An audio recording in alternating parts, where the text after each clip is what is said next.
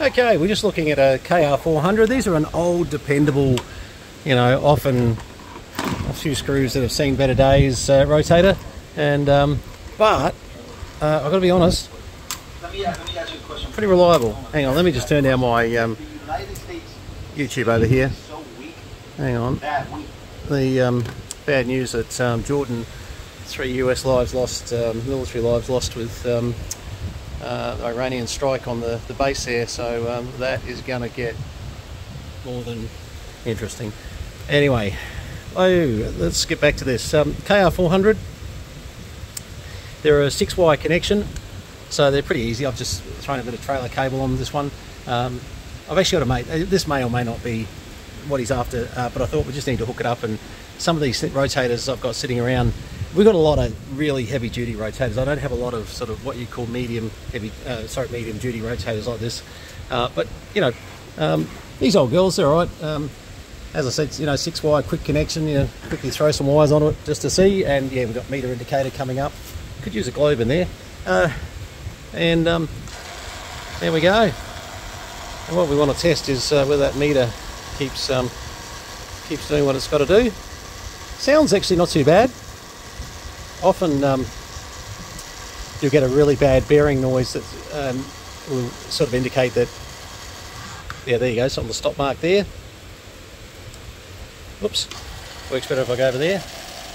And what you want to test for is really any noises. You know, you can never really 100% know without, you know, pulling the rotator down. You know, look, I'd always suggest re-greasing, which is not that hard, is not such a bad idea, just to make sure that, you know, the bearings are still doing okay. This one's sounding very good. No difference to listening to a new one, to be honest. It's, that means nothing though, because you can get a bearing that all of a sudden, this is why we test it like this here and just listen for it rotating. Overall, no, I think she's a good one. But these are good for, I mean, a lot of people used to use these for, say, your, you know, 10 metre beam, etc., tri-band beam even, you know, they were light enough to go on them. The boys are looking at using this on a possibly a D-Expedition where it'll just be used for 6.2 and 70 from memory. So, you know, this doesn't have to do, you know, humongous weight.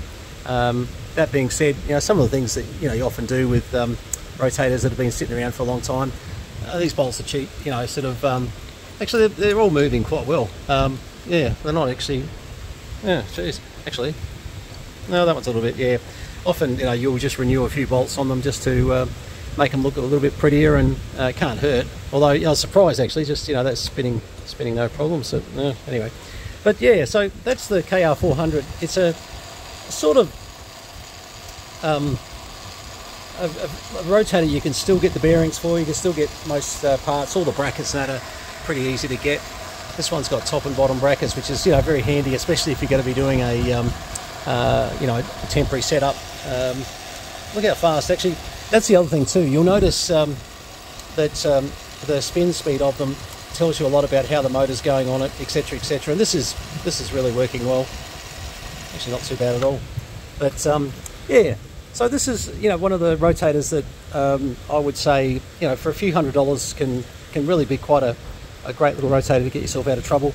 And you know, when I start showing you some of the other bigger ones, when we start playing around with some of the Pro Sistels and even the Ultra Beam, even though they're not available anymore, we've got stock of them. You know, obviously that's just what we swing our big opti beams with, and etc., etc. But you know, we might have a look at some of the. We've got some of the Yaesu Yaesu, sorry, not KR series. Oh, what did Yaesu call theirs? G series, sorry. G800s, G1000s we've got in stock here. And I think I've got a 1200 DXX or something that they were called. And I've also got one of the 2800 dual, brand new azimuth elevations, which I don't know whether we'll end up using here or not. But anyway. But yeah, that's they're a really simple box. And the good thing about simple, I'm repairing a box I blew up at the moment. One of the Green Herons, which the guys from Green Heron have been fantastic. Circuits, advice. I just need to get back into that because they've given me, if I can't fix it from here, it really means one of the programmable chips is in trouble, because they've given me every bit of advice. I want to really point that out too. Green Heron, I mean, they're under no obligation. We bought these from Ultra Beam. Now, Ultra Beam were being supplied by Green Heron at the time, but, you know, we're not really their direct customer. But when I got onto Green Heron, because Ultra Beam didn't want to even have they didn't care. They were like, no, because of course it's all been taken over by Wimo and that now, so it's all changed. And there was no question that I wasn't going to get any help there, but the boys at Green Heron, absolutely just fantastic. So we'll probably get that up and running very soon. Anyway, this is not a long video. This is just a quick sort of look at this, and nice to see that this old girl is still working quite well. Actually, the other thing too, have a look at its physical condition. Have a look at whether or not, you know, it's been dropped at any stage, any cracks in the casing, those sort of things. You know, because once you get any sort of ability for rain, any sort of liquid to get in there, you're in trouble. They won't like that very much at all. And on the boxes, really just look for the indicator. It tells you that everything here from the operation side of it is presenting a resistance through that tells this to obviously indicate the correct linear output. And just running it one more time just through to south. But yeah, it's they were pretty bulletproof, these things, and I think that's what people liked about them. And look, the Yaesu design, Kenpro and Yaesu, some would say some of the models you've really got to look very hard, you know, to see what the difference is. But yeah, no question about that. And actually, I'm just noticing, and you'll see this. Have a look at this. There's a slight crack in that bracket there. Now, it hasn't gone all the way through, but you know, this is some of the stuff with these alloy parts that, you know, can happen. So there's a little bit of movement there. Would it stop you using this bracket? Well, on a portable situation, probably not. But if we put another bracket, you know, certainly we'd replace that. And that was the thing with these alloy cases and alloy brackets. Not always, you know, sort of. Well, they kept the weight down on the rotator, and obviously that's why they used them. But certainly still something to consider. And that should hit the stop, and it hit the stop. Fantastic. All right. Well, with that, I'm pretty happy that this rotator's done a few rotations, and I think it'll do a few more, which is, you know, sort of. By the way, I'm just out in the American barn. Oh, have a look at the water on the floor. I was filling up one of my air conditioners has a stop valve on it. This is obviously the one that doesn't. I walk away from this thing. I come back to a flood in the radio area, sorry, in the American barn. Anyway, it wasn't too bad. It all just dried out pretty quick. Pretty warm day here, so yeah. All right. Just telling you how the stupid things I do, I tell you.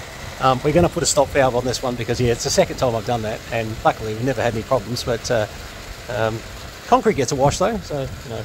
All right, just let that go through to south one more time, but I think we are finished.